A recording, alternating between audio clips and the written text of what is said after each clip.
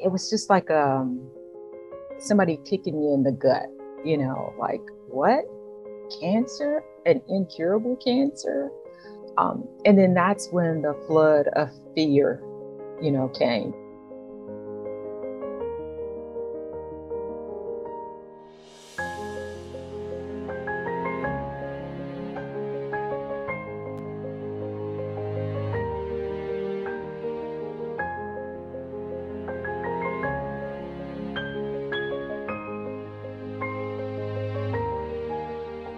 It's like, I'm going to die. I'm too young to die. Why me? All of those range of emotions came.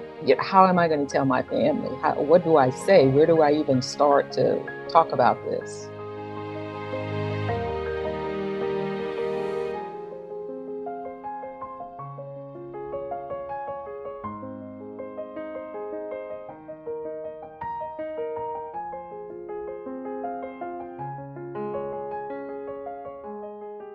I'm Valarie. I'm pretty down to earth person. I enjoy really being in the great outdoors. Of course, when it's warm, not when it's cold like that. But I enjoy spending time with my friends and family. What I do is work that's around myeloma and patient education and things of that nature. I also enjoy doing things at my church. I'm really involved in my church, and that brings me great joy. So thank you for sharing more about yourself. I know that today we're really focused on this sudden change in your life that happened in 2014. Let's rewind. Valarie, can you share with us, when did you notice something was wrong? How did you first start to finally get to the doctor? Yeah, so it was late 2014. I believe it was the first incident happened. It was around Thanksgiving time. I had went back to school. I was studying, and I was working on some homework on my computer, and I got a nosebleed. And I didn't think anything of it. I'm like, it's a nosebleed. I just, stopped for a little bit, held my head back, and kind of dissipated, and I got back to doing what I was doing. Well, it happened a couple of weeks later, the exact same thing. And but this time it bled a little bit more, little longer than it was the first time. So still wasn't concerned. I thought it was the weather. I'd asked some of my friends, what do you think's going on? And they're like, oh, it's changing seasons, and you probably got just some dry sinuses and stuff like that. And they told me to just put a little Vaseline in there. You'll be okay and keep going. So I did that, and I thought it was working. Uh, it wasn't until about a month later I had got sick with the flu, uh, and I just felt tired, just overly tired. And we'll go back. At that time, I was working full time. Was working in the HR field. Um, I was overly tired, when it came to work, but I didn't think anything of it. I was, working. Was doing schoolwork, very involved in church. So I just chalked it up to this, that superwoman syndrome where you're just trying to do too much at one time. Um, but when I got the bout of flu, it just wouldn't go away. I went to the doctor. I got the Tamiflu and all the other things that, you take, and, you should feel better. Um, and I remember it was Christmas Day. I couldn't even celebrate Christmas because I was in the bed sick. So I knew something was going on. That's when I decided. I went over to my local CVS, just, um, and they gave me more meds and said, hey, if you're not better by Monday, go see your primary care. And that's what I did. I went to see my primary care physician. I kind of told her what was going on with just the tiredness.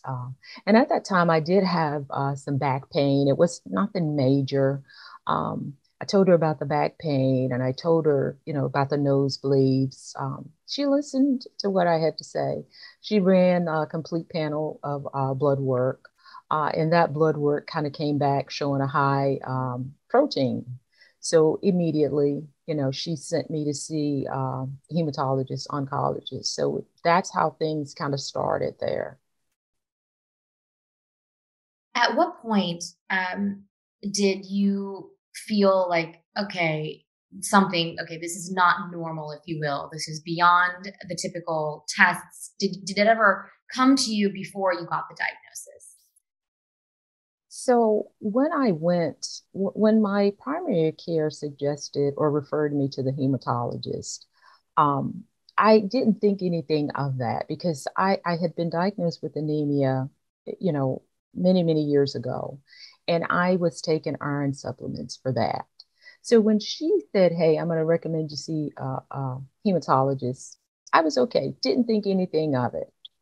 It wasn't until I went to see the hematologist and I found out that he was an oncologist as well. And I'm like, why would I need to see an oncologist? It was something that kind of snapped in my head at that moment that this is a little bit more than what I'm thinking. But I still didn't think, anything too drastic of that. And I make this joke all the time, Stephanie. I tell people, I went to see my hematologist thinking I was going to get a prescription for iron, and I came back with a cancer diagnosis. Literally, and that's how it happened. But that's when I knew when she sent me to the hematologist and I saw that oncologist tagged on with that, I knew something was not like it should have been. And so up until that point, really, it was, as far as tests go, they did the complete lab work. Did you have anything else that had to happen, or they knew from the blood work? So they were a little suspicious from the blood work. They did the full body. At this time, they were still doing the full body x-rays. So it was when they did the full body x-rays and they did the bone marrow biopsy is when kind of all the pieces started to come together. Uh, Now, I want to go back a little bit. Another incident that let me know that it was a little bit more serious when they asked me to come back. So I went and did blood work for the hematologist early one morning. And before I had gotten home, the nurse had called and said, "Hey, we need you to come back. The doctor wants to do some more tests." And I'm like, "Well, what does he see? What is he expecting?" And she wouldn't say anything. So that was another thing like, okay, something's going on because I haven't even gotten home and you wanted me to come back right away there. So, and when I came, she told me to come back because they needed to do a bone test. I didn't know what that was. Little did I know that that was a bone marrow biopsy. So when I got there, I heard the term biopsy, and I'm like, okay, this is really serious. Luckily, my friend had went with me. She said, "I'm not going to let you go back over there by yourself." So, I did have some support there with me when things started to unfold. If you're allowed, it's helpful a lot of times to go to all these different kinds of appointments with somebody else, right? Definitely, definitely. I say a second set of ears, second set of hands. You want to have somebody there because I can remember, the doctor was talking to me and I heard the words, "You have myeloma, it's incurable." I kind of went blank there for a minute. So it is always helpful to have someone there with you. Maybe ask some questions that you wouldn't even think to ask there. Let's zoom in on that moment, which is one I, no matter how many years go by, how much time passes, I think it's a very vivid memory for a lot of people, even if everything goes, blank after. But what were you feeling the moments right before and then when you heard those words? Can you bring us back to that moment for you? Yeah. Yeah. So the moment before it wasn't as shocking. And the reason I say it wasn't as shocking because I had just learned about my chart. So, when tests are done, you get the results. So I had been in my chart looking at every single test that had come back. What does this mean? If this is high, what does it mean? And this multiple myeloma kept coming up. And I'm like, what in the world is that? But I still put it out of my head because it was not something that I was going to have. It was just whatever. But it wasn't until that moment that I went into the office and was sitting there and, heard those words that it was just like somebody kicking you in the gut, like, what? Cancer? An incurable cancer? And then that's when the flood of fear, came because it's like, I'm going to die. I'm too young to die. Why me? All of those range of emotions came. How am I going to tell my family? What do I say? Where do I even start to talk about this? You had your friend at that appointment too, or were you by yourself? No, my friend was there. My friend Judy had went with me to that appointment, and she's a cancer survivor as well. So she was like, I'm not going to let you go by yourself. And that was very helpful to have someone who has heard those words before. They She knew exactly what I could have been feeling. So she was there to kind of help me keep it together. How did you then it's hard to process anything in that moment, I'm sure, right? I can't remember. I didn't. Um, how did you break the news to your loved ones? Wow, it was hard. I didn't do it right away. It was a couple of weeks because I didn't know what to say. I knew that they would have questions that I didn't even know where to look for answers or where to even begin. It was a little easier because my friends, I don't live near my family. So it was a little difficult. When my friends are seeing me every day and they want to know what's going on, it was easier for me to say, hey, this is what's going on. And I just left it at that because I didn't know what to expect. But with my family, it was hard because, like I said, I didn't know what to tell them. I didn't know the answers. So that was one of the most difficult things to do. But I finally got the courage, courage, the nerves, whatever you want to call it, to really just say, "Hey, I've got multiple myeloma, and this is what it is." And you know, I don't know where it came from. I don't know anything, but this is what I've got. This is what I'm looking at. I like that you drew a boundary for yourself in that moment. You knew that you didn't have the answers. You knew they were going to have questions, that it would maybe bring undue stress on top of what you were dealing with to, tell them and then have all this, all these questions floating around you. So I think that's a great example of how to protect yourself in that moment. Myeloma is a cancer not many people hear about, right? It's not like in the movies, it's not everyday language. So for you, what was that learning curve? Um, it was tough. It was tough to begin with because, it's still a shock that you have myeloma. But I learned very, very early.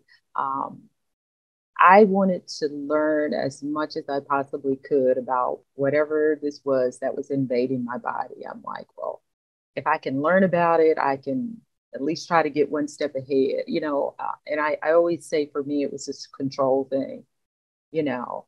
Um, I felt that the more I knew about it, at least I would have some control over it. That was really my mindset. So I went on this mission to find out whatever I could about the disease. And it's stuck with me actually, this whole time. I'm always on a mission to find out a little bit more about the disease. So you felt the first sort of symptoms end of 2014. It was March 2015 you're diagnosed, so a few months later. At that point, most of us think, well, you diagnosed me with the cancer, so hit me with the treatment, right? Well, but that's not exactly what happened. Tell us what did happen. Yeah. So I got diagnosed and they wanted me to start treatment. I mean, like the next day. And I was like, okay, I guess I should go ahead and do this because I don't know. I don't know what do you do when you get cancer? You want to get it out of you, right? Um, so I didn't start right away. I started, it was probably like maybe a week or two later is when I went in. And I followed what they said because I didn't know all of the questions to ask, the right questions to ask, I should say. So I kind of went along with what the doctor says. I hadn't sought a second opinion. I didn't realize that I needed to see a specialist or anything like that. Um, so it was about three treatments, and I just felt horrible, at the urging of my family, they were like, you got to get a second opinion. You can't just, you have to. You're up there where all those doctors are. You have the ability to do that. So I decided to get a second opinion, and It's one of the best things that I could have ever done. I love that we're going to highlight this, especially when it comes to myeloma, which is more rare, right? First of all, what kind of a hospital were you at? You were at a local hospital at that point? I was at a local hospital. I saw the hematologist. He treated other cancers as well. So I didn't realize that that was, not the best thing for me, but it was just a local, my local hospital, local oncologist there. So, do you remember the treatment? You got three treatments. Was it was it chemo that you got? Yeah, so I got they started me out with thalidomide, Velcade, and everybody loves Dex. So that was my treatment regimen to begin with. Uh, I didn't realize that was an older regimen that wasn't, being used, and probably my doctor didn't realize that either. That's why he gave me that. But that's what I started with. I did about 3 weeks worth of that, 3 or 4 week cycles worth of that. And by that time, I was able to go to my second opinion to get that second opinion. It was at that time when I reported in for the second opinion, I was in really bad shape. At this point, I couldn't, I had to have a wheelchair, to get from the car to the actual, um, inside the facility. And I knew something was wrong because that was not me at all. Even 2 months ago, I could still walk and I was coherent with it. You were in bad shape before, but going through this treatment, we know that going through cancer treatment's not fun by any stretch of the imagination. But you knew something else was going on when you went to the second opinion. First of all, how did you find who was right for the second opinion? Was it a myeloma specialist, and what did you learn? Yeah, so no, it wasn't a myeloma specialist right away. So where I live, there is a facility called the Cancer Treatment Centers of America. And that's where I went. Everyone was like, "Hey, you got to go there. That's all they do is cancer, cancer, cancer. You're going to be in good hands." They do specific. So I decided to go there. And it was at that time that I started learning a lot more about myeloma and the different treatments that were available. So you went to a myeloma specialist there. Hmm. Okay. What did you learn from the specialist about when you told him or her that you were getting this thalidomide, Velcade, Dex regimen? What was their reaction? What did you learn? Yeah. So when I went there, like I said, I was feeling really bad. I come to find out that my hemoglobin was like at a 4.6. So that's why I was feeling horrible. But I learned when I went there that that was not, like I said, that was not the latest, treatment. Was standard of care, but there was something better out there. So I learned that there was something better out there. I also learned about stem cell transplant. We talked about stem cell transplant and what that looked like, and um, I learned a lot more than what my local oncologist had shared with me. I feel that with my local oncologist, it was a lack of communication. Um, because I can remember this. I was told that, oh, you're going to do 4 cycles of this, and then you're going to go for a stem cell transplant, and then you may do a couple more cycles, and then you'll be back to, you know, your new normal. And I was like, oh, okay, so probably like maybe a year, things will be back to normal.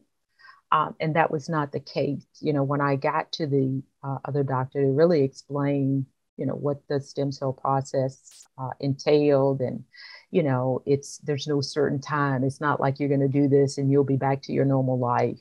Um, and at that time, it was like kind of eye opening because I wanted to believe what I had been told. It sounded so much better, and it would have worked for me if that were the case. But life's not like that.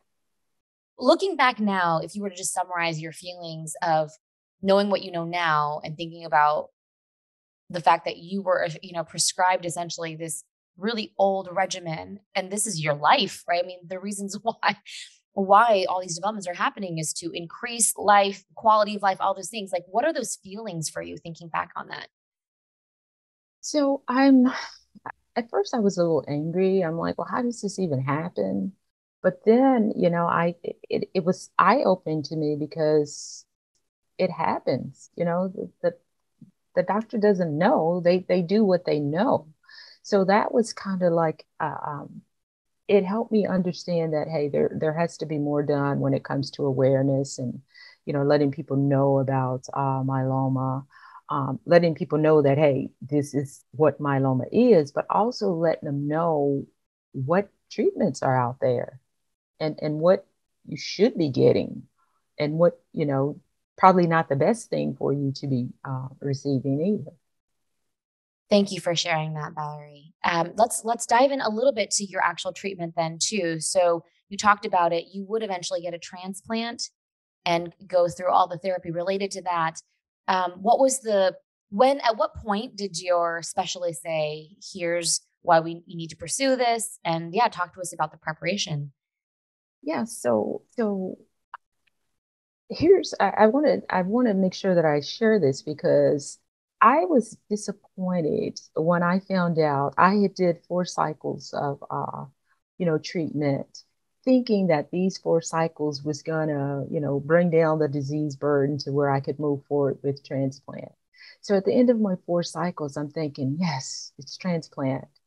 Well, it didn't happen like that. I hadn't eliminated enough of the cancer cells in order to move forward with that. So then comes the conversation of we're going to need to do some more therapy. We're going to need to continue the induction therapy. And that's when I found out about myeloma clones. What's a clone? Never heard of a clone, never heard of that until I was about 6 months in. Um, so I think it's those little things that if you know, then you can be better prepared.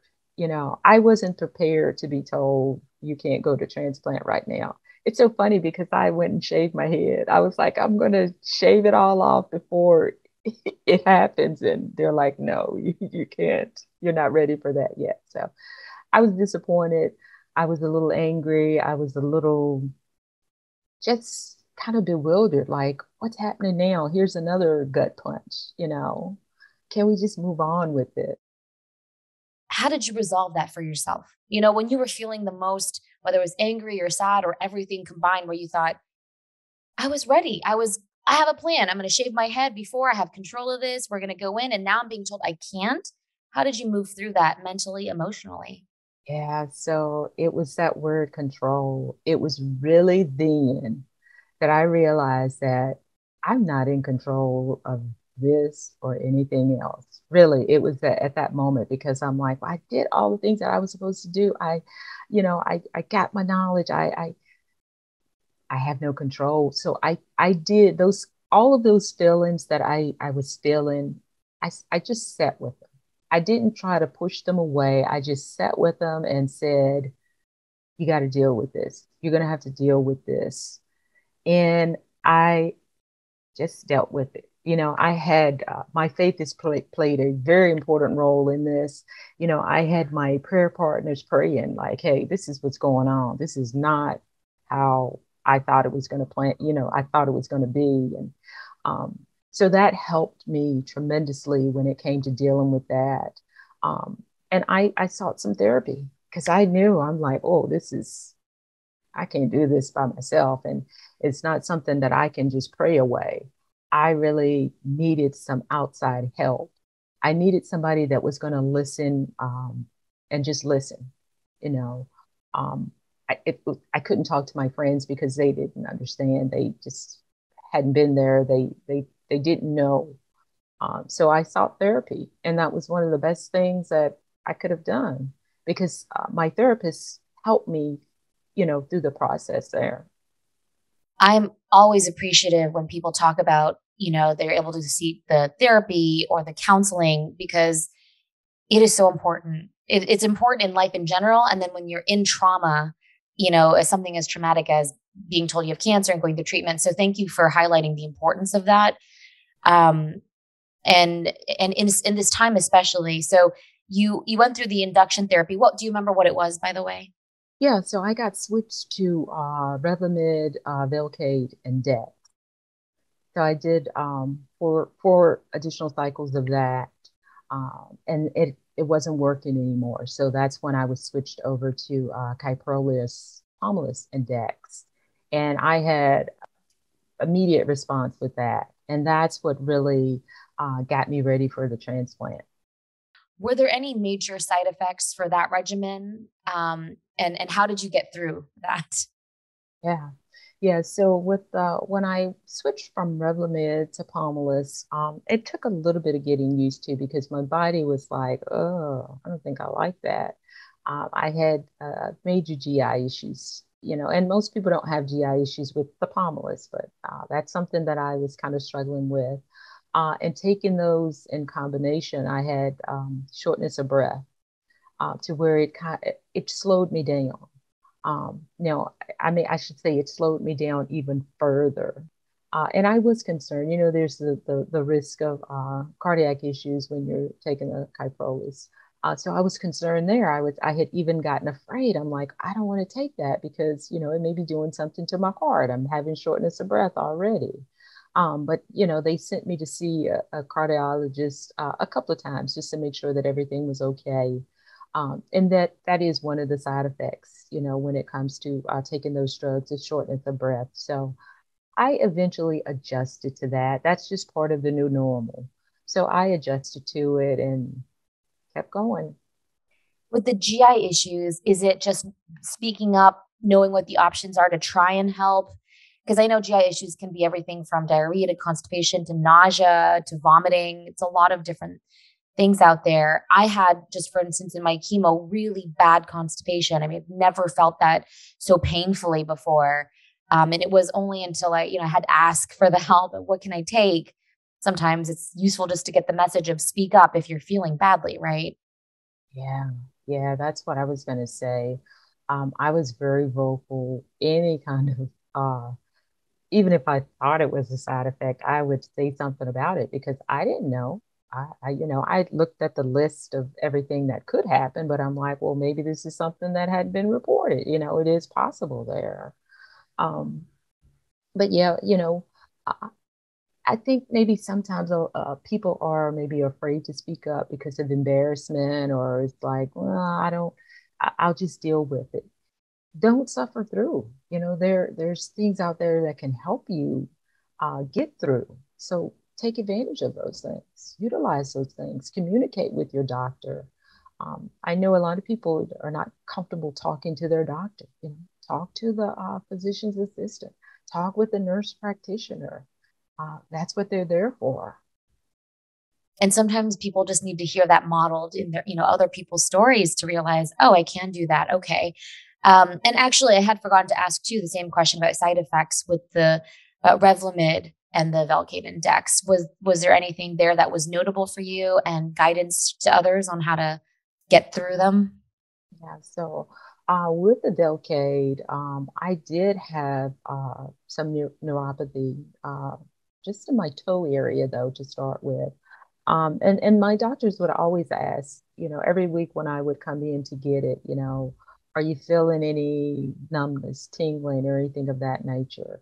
And even if it was a small amount, I would make sure that I said something about it so they could do something about it. Um, and that was very helpful. With the Velcade, it's a sub-Q, and I'm sure most people would have those little spots on their abdominal area wherever the shot was given.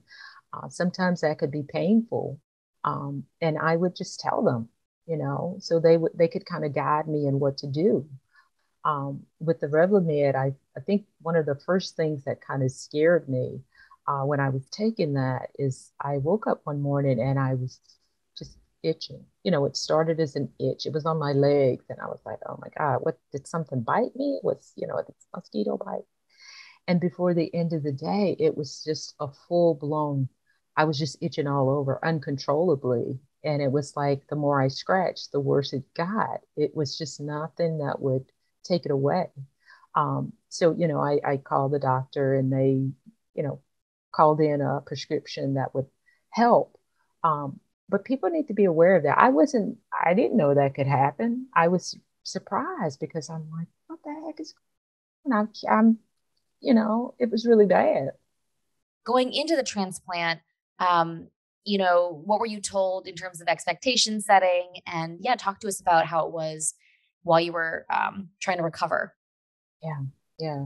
So going into the transplant, I was, told what I could expect. And I remember people, I would go on, I used to follow the Myeloma Beacon. It's not there anymore, but Pat Killingsworth, I started following him and I listened to, what he said. I got his book. He had a book about stem cell transplant. I read the book and I'm like, I'm going to make sure I do everything that they say do. And it's, follow the advice of your doctors and your nurses. They do this every single day.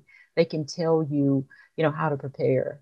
So I kind of listened to that and followed, some of the big names out there. Yalak, I used to follow Yalak. I'm like, okay, these people know what's going on. Um, and that helped me get through or help me prepare for the transplant. Now, the week before the transplant, this is so funny.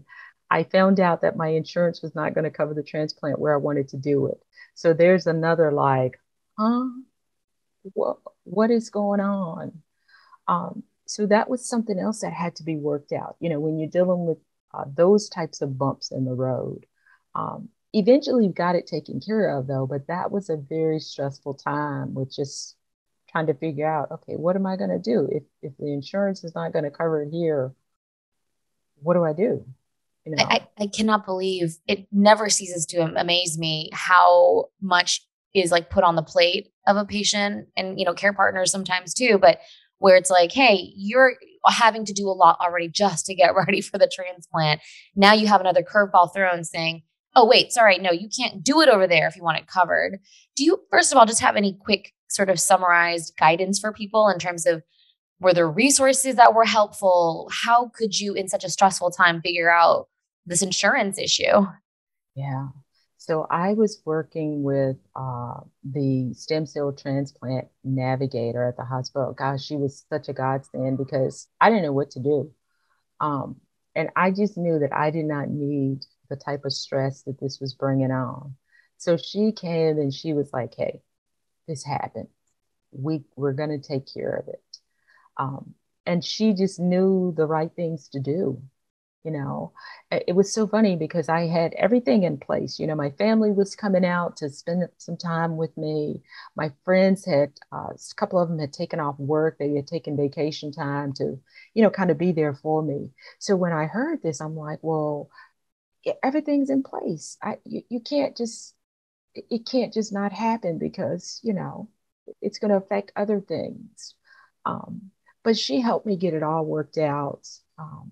I just say, have somebody that's working on your behalf. Don't try to do it all by yourself.